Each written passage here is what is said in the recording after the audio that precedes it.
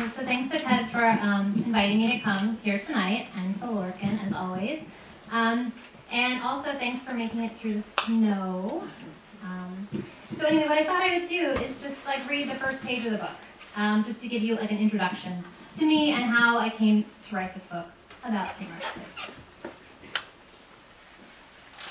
So I grew up in Manhattan's East Village.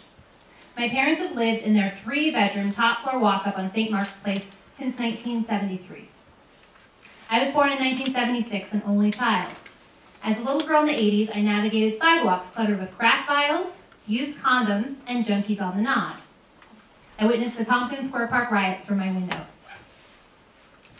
As a teenager in the 90s, I bought egg creams at the old-time newspaper shop Gem Spa and hair dye from the punk shop Manic Panic.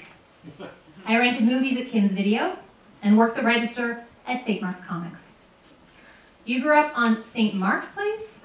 People sometimes ask as if they didn't know that children could. Or you grew up on St. Mark's Place? Implying that I seem too normal to hail from a place with so many mohawks and tattoo parlors. And then invariably these strangers will pity me for having missed the street's golden era, which they will variously identify as the 1950s, 1960s, or 1970s. And they're right, I missed a lot. I did not love in or be in or do anything in. I never sat on a trash can outside the 5-Spot Jazz Club, listening to Thelonious Monk. I did not see Andy Warhol introduce the Velvet Underground at the Mod Dom. I did not hang out with the Ramones or the New York Dolls. Nor did I see W.H. Auden promenade to church wearing his slippers. Much less Peter Stuyvesant stumping down the same lane on his silver and wooden peg leg. I am, however, as familiar as a deacon's daughter with the religion of St. Mark's Place. The street has provided generation after generation, is this slide showing? With a mysterious flash of belonging. Having interviewed more than 200 current and former residents, I marvel at how many of them describe experiences of mortal peril, dissipation, and misadventure, and then conclude by saying their era on St. Mark's in 1964 or 1977 or 2012 was the best time of their lives. So I wrote an op-ed about a month ago for the New York Times, and it was about this feeling that we have about cities and about cities leaving us. So I have a complicated feeling about that, that spirit, but one piece of information I got from doing so many interviews, and I probably talked to some of you out here, I did about 200, 250 interviews with people from the neighborhood.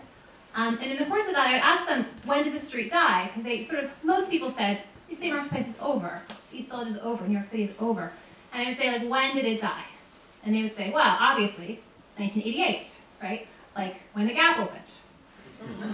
Obviously, 1989, when Billy Joel, like, desecrated it with his Matter of Trust video. Obviously, and they would all have these, like, obviously. And so I started to say, well, what was the best year? Like, when was the street itself? When was it, like, magic? And then they would say, 1964, obviously, or 1977, obviously. And then I did some math, finally, and I realized that the moment people said that the street was the best, that it was never better, was when they themselves were at their personal hottest.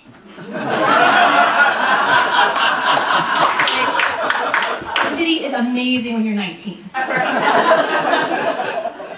So the street, just so you know my personal philosophy, the street's still pretty great for 19-year-olds. You go out there after the show and, you know, it's like pretty nice for them.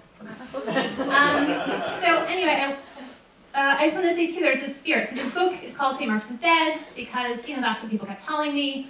And there's some things sort of about the neighborhood that really lends itself to that spirit of like, it was better before.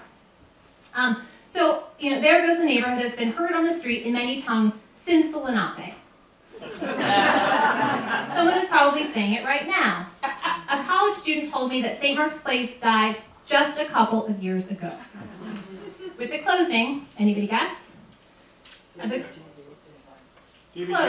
Close, Cooper Union Starbucks.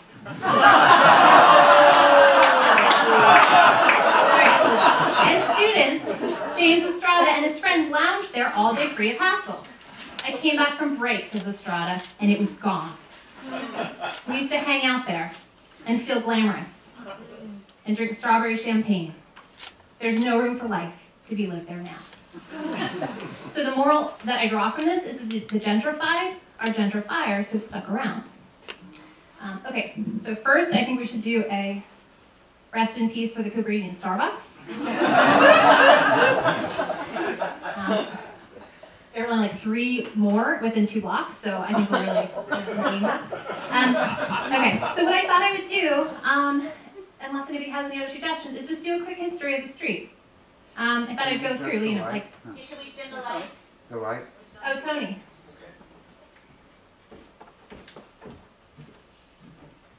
So here, the Lenape. All right. So the only people who have any real grounds for complaint. You hear people in the 70s saying like, there was nothing here when we got here. There was some stuff. All right. So at this point, no, not really. So anyway, right around where that smoke is where we are now. And it was a hunting ground. So right now where we are, there were deer and rabbits and blue jays and turtles. And then the Dutch came along and ruined it. So this is across the street from where we are right now. This is basically 8th Street between 1st and 2nd.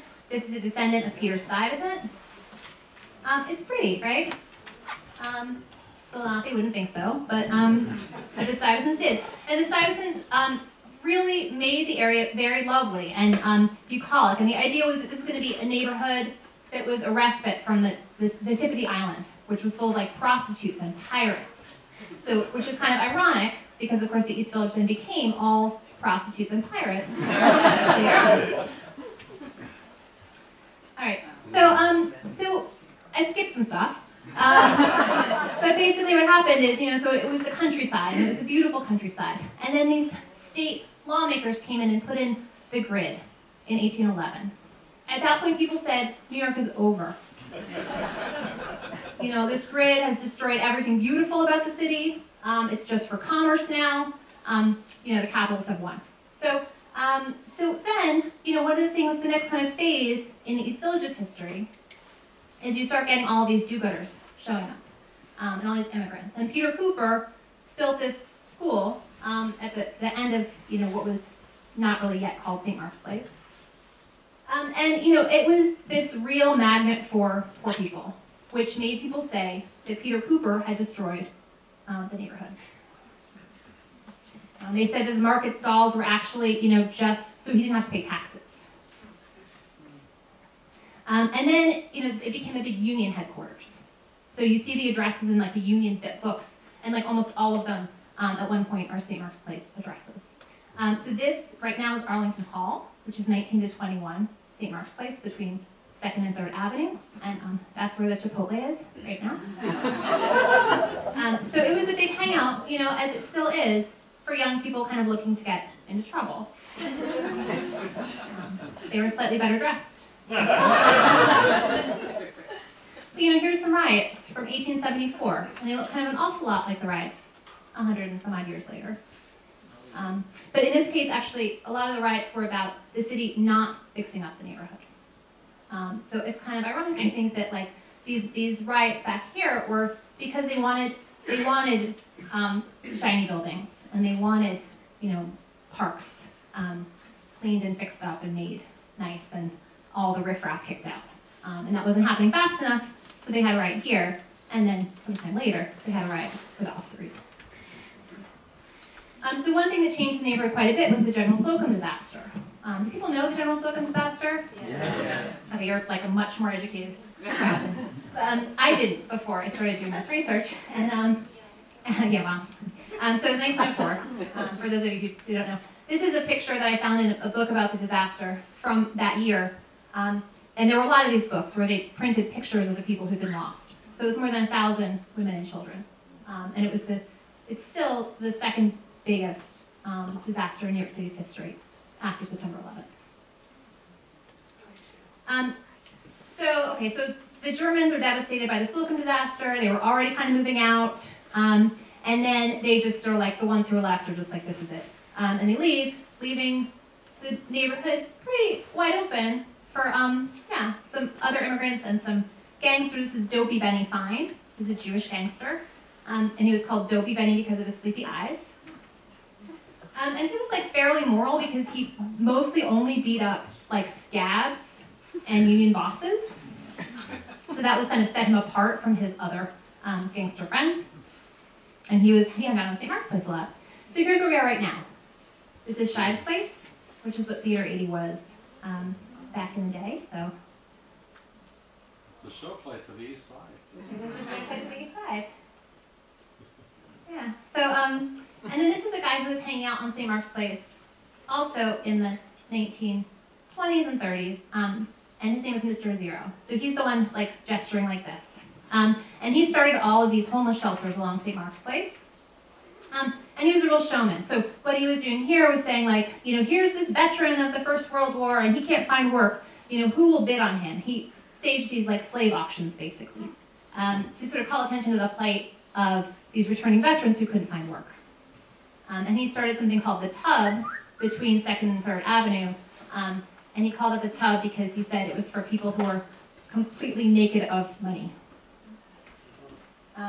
Anyway, so he had a kind of empire here of do-gooding. And then he left when the New Deal came in because he said the government was doing his work for him. And he left his landlord in the equivalent of about $1 million in debt today. And he lived on an island for the rest of his life with his like vixen Shakespearean actress wife. Well played. All right, so this is actually a block over, and this is in the I guess it's the early 1940s, and it's the Polish students in the neighborhood reading about World War II. So in that period of time, it was very much a poor immigrant neighborhood. And I talked to people who grew up here in the 1940s, and they talk about it as maybe not the most luxurious part of town. One person told me that he used to pick his route home from school based on whether he wanted to be beaten up by Italians or Polish boys that day. And the neighborhood changed again in a very big way when the 3rd Avenue L train came down in the mid-50s. So this is a big parade that they had to celebrate the fall of the 3rd Avenue L. So this is where the St. Mark's Hotel is now.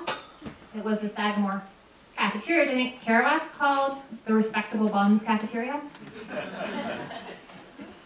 So what happened though when that L train came down is that all of the bohemians and artists in the West Village just flooded east. Now there wasn't this barrier there, and it didn't seem quite as other, and so they just kind of like extended Bohemia into the East Village and started calling it the East Village.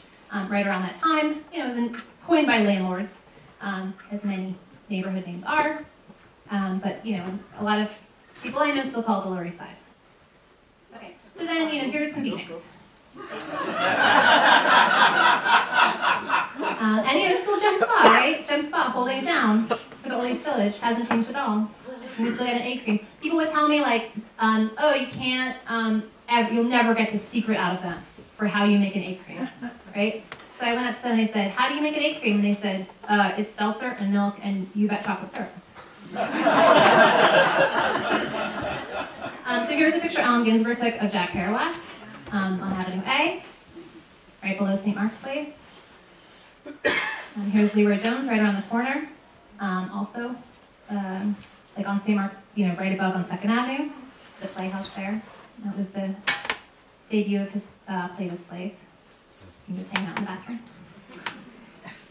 And then here's Thelonious Monk getting into the patroness Nika's Bentley in front of the 5-Spot Jazz Club in '64. Cooper Union's right behind there. W.H. Auden at the hardware store. So some of the best stories I heard were about W.H. Auden. And he was just like this very magical, saint-like figure in the neighborhood. And the only people that he seemed to make really upset were the priests at St. Mark's Church. And that's because he thought they weren't religious enough, and the case could be made. But basically, he would complain if they changed anything, like the linens on the altar at St. Mark's Church. And he wrote a letter to Father Michael Allen, who was a very radical hippie priest there at St. Mark's Church, and it was about like the liturgy or something. But it begins, "Dear Father Michael Allen, have you gone stark raving mad?" And it continues, and then the last line is, "I implore you by the bowels of Christ."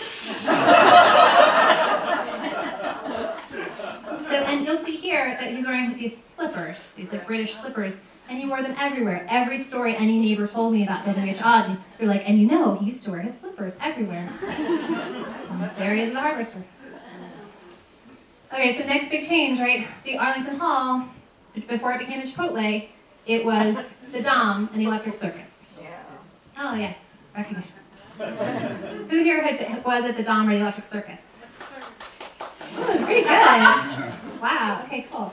All right, so here is a picture from when it was pretty brief. I mean, one thing that's kind of funny that I had this idea that like, because I used to hear about the Electric Circus, it was like 30 years, right? It was like open forever.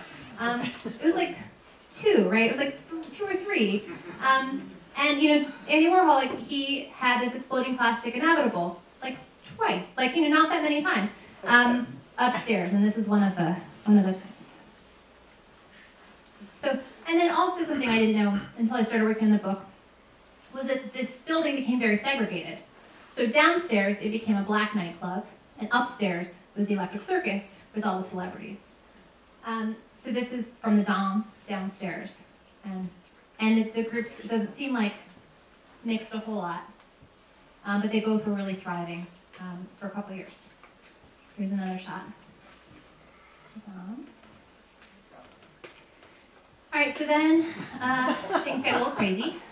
This is Jerry Rubin holding his plastic gun. And you know, he apparently ran around with his gun a lot. And so I got all the pictures from this roll of film. And like in not a single one of them is anybody paying attention to the fact there's like a shot I thought there'd be like one kid like pointing or somebody being like, so anyway, this is like, so that he was, you know, started the Yippies with Abbie Hoffman on St. Mark's Place, number 30. This is Joey Skaggs, who is also a kind of a like funny activist. He did a lot of really kind of clever things. And you know, these groups, they would do things like plant a tree in the middle of St. Mark's Place. And then one other thing Joey Skaggs did was he arranged something called, he called the hippie bus tour to Queens. And the idea was that there were all these people who were coming to gawk at the hippies. They would bring like tour buses, the way they, you know, you have those red tour buses now, but they would come and they would like look for hippies, and then they would say, "There's one," like if they saw somebody barefoot. And so he decided he was tired of this, and what he did was he got a Greyhound bus, he pulled up in front of Gem Spa, he filled it with hippies, they drove to Queens, they went to like White Castle and Dairy Queen, and then they like went and took pictures of people mowing their lawns. And they came up to them and they said, "Tell us about your lifestyle." Always very confused old women in Queens saying like, "I don't know, we go to bed early." Okay, so then another big change. This is Groovy. So Groovy was sort of a guide for runaways. He helped runaways, basically, and seems like pretty universally adored by that whole crowd. And he was brutally murdered along with his kind of girlfriend, runaway he was helping, Linda Fitzpatrick, in what was called the Groovy murders. And that was in 1967, and at that point, a lot of parents who let their kids go to the East Village started to think that might not be such a good idea. And so the neighborhood kind of became more of a playground, not for these teenagers exploring their, you know, freedom, but for sort of a much seedier, more dangerous group of people, like punks. So, you know, this is right across the street. This is the band Television. It's a photograph by David Gaulis, who still lives on the next block. And, you know, so the punks really took over from the hippies. And again, there's this replacement factor. So, you know, the punks and the hippies didn't get along great, just like the hippies and the beatniks hadn't gotten along great, just like the beatniks and the immigrants hadn't gotten along great. One story I didn't mention is this, you know, do you remember Leshko's? Yes. Okay, so, you know, they served the hippies and the punks and many of us too. And, you know, the family still lives over between First and Second, or actually, on this block.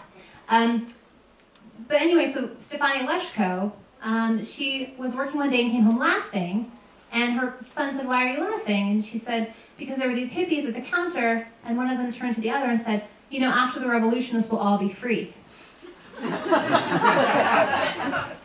so that was sort of like, and she was like, yeah, I'm going to come cook for you for nothing. Like, and also, you know, they had fled the Ukraine, so it's like this whole kind of countercultural thing of like really loving this idea of free love and communism didn't fly well with the Ukrainians, right?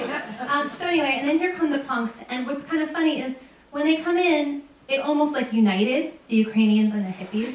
It's like, okay, they are really bad. So here they are. You know, these guys, right? So here's the New York Dolls, of course, had some of the best East Village songs. You know, and one story I tell in the book is about a woman named Carol Rosenthal who lived on St. Mark's Place and 2nd Avenue, and she was the teacher. And she had this great student, and one day she saw him on St. Mark's Place, and he was wearing, you know, he was dressed like this. And she was like, oh, it's so embarrassing. I'm going to pretend I don't see him.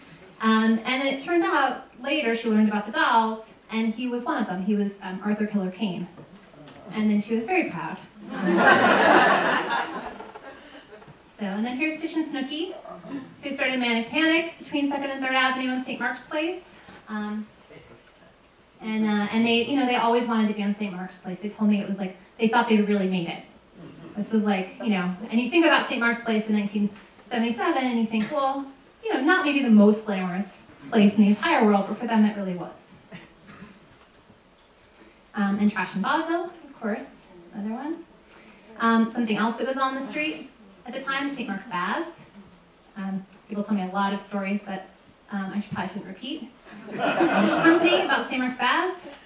But, you know, of course, it was shut down because of the AIDS crisis. This is me and my mom when I was a baby, right around that time.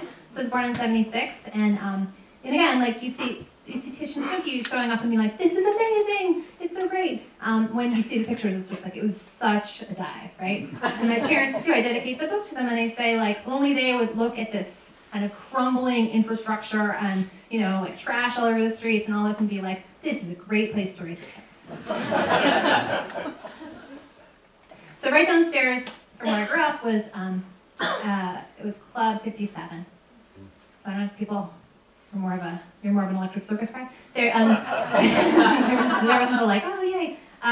So, you know, Keith Haring and Ann Magnuson and all these people had sort of a version of the Warhol, you know, Exploding Plastic Inevitable, because they showed up later and they'd heard about it and how great it was, and it wasn't there anymore, because that happens a lot, right? You show up and the party's over.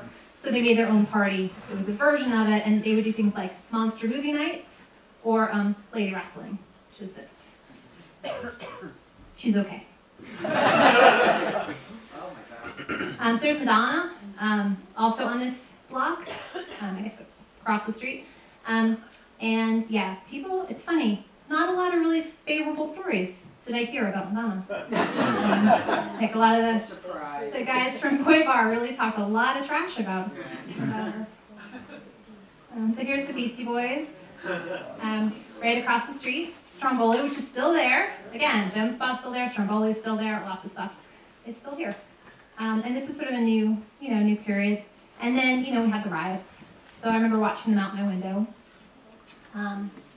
You know, pretty intense and violent, and then they kind of lost because, well, actually this is a little bit, yeah. I know who that, oh. You know who that is. All right, Yeah. so this is around the same time. This is the case for why it was good, right?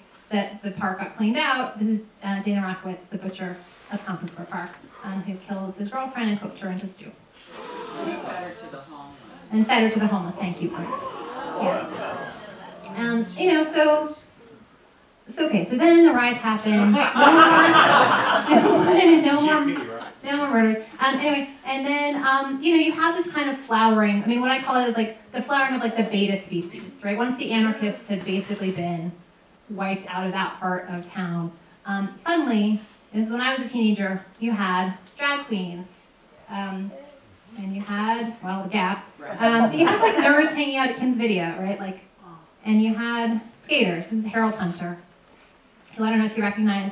He was up and down the street pretty much constantly when I was growing up, and he became this internationally famous star, and he came out of the projects east of the park. Then you had Coney Island High, which is a rock club. And it was in the former McGregor's bar. I don't know if people remember Paul McGregor's hairstyling. He invented the shag. Yep. And then it became, a bar, and then it became Boy Bar, and then it became Coney Island High. And now, of course, the street is largely Japanese and Korean. There are a lot of Japanese Korean teenagers who hang out here. And it's, you go there at 2 in the morning, it's pretty lively. There's still a lot going on. This is Kenko, where people wait like 2 hours for a table at Kenko, and Search and Destroy upstairs. And that kind of brings us to now. And what I see really is just there's still a lot going on from what I can tell. There's still shows here. There's still shows at Under St. Mark's. Tons of shows at Joe's Pub that are really exciting. And I still see young people having this same magical, flash of belonging. So that's the end of my history, and then I would love, if anybody wants to ask questions or talk, we could do that too. Still live here? Oh, we're going to questions right now. Okay, I'm done. So that's the end of the